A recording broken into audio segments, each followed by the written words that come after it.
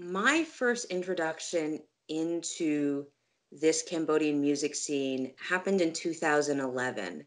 And it first came from listening to the music of Dengue Fever, which is a contemporary LA band that is inspired by the actual, Cambodian oldies of the 60s and 70s. So the music of Ross Terry Sotia, Sinsis Lamuth, Penron, Ya Alarong.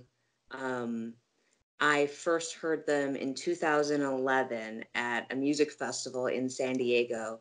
And as soon as I heard them play, I was just completely floored by what I heard, that it immediately sounded so inviting and familiar, but wildly different all at the same time.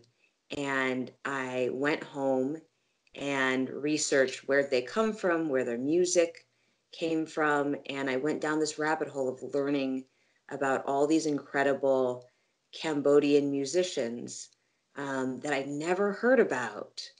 And I think from that experience, I said, there's a story here, that really is dying to be told. I was really seeking a way to tell that story that concentrated on the music, but also the survivors, of this tragedy, and finding a way to tell the story with as much like joy and light and really familial warmth as I could. To me, more, there's really nothing more American than the story of immigrants and the story of, you know, one generation, like the younger generation, trying to understand an older generation who might have come here, um, you know, under very difficult circumstances,